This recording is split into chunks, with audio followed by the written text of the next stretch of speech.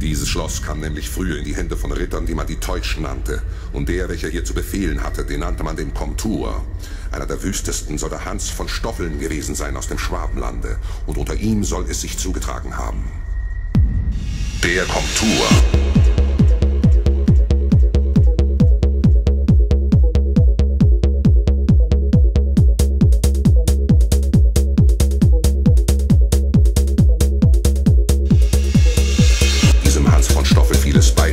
Auf dem bärhegen Hubel ein großes Schloss zu bauen.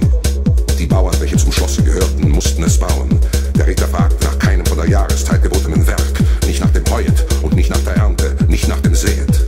Zu der und der Zeit sollte der letzte Ziegel gedeckt, der letzte Nagel geschlagen sein. Barmherzigkeit kannte er keine. Den Bauern ward nicht gut zumute. Da erhob der von Stoffeln seine Stimme und sie tönte wie aus einer 100-jährigen Eiche. Mein Schloss ist fertig. Doch noch eines fehlt. Der Sommer kömmt und oben ist kein Schattengang. In Zeit eines Monats sollt ihr mir einen pflanzen.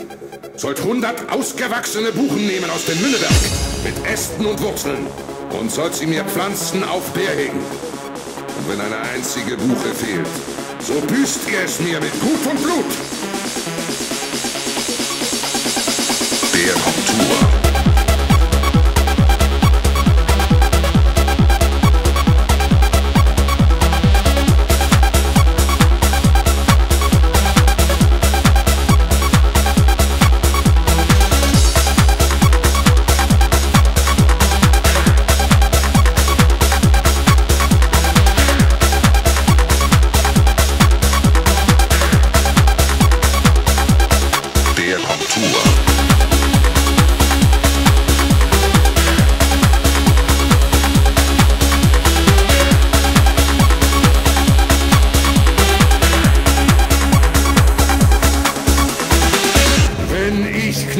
Bin, so seid ihr übermütig. Wenn im Polenlande einer das nackte Leben hat, so küsst er einem die Füße. Ihr aber habt Kind und Rind, Dach und Fach und doch nicht satt. Aber gehorsamer und genügsamer mache ich euch, so wahr ich Hans von Stoffeln bin. Und wenn in Monatsfrist die 100 Buchen nicht oben stehen, so lass ich euch peitschen, bis kein Finger lang mehr ganz an euch ist. Der Komtur.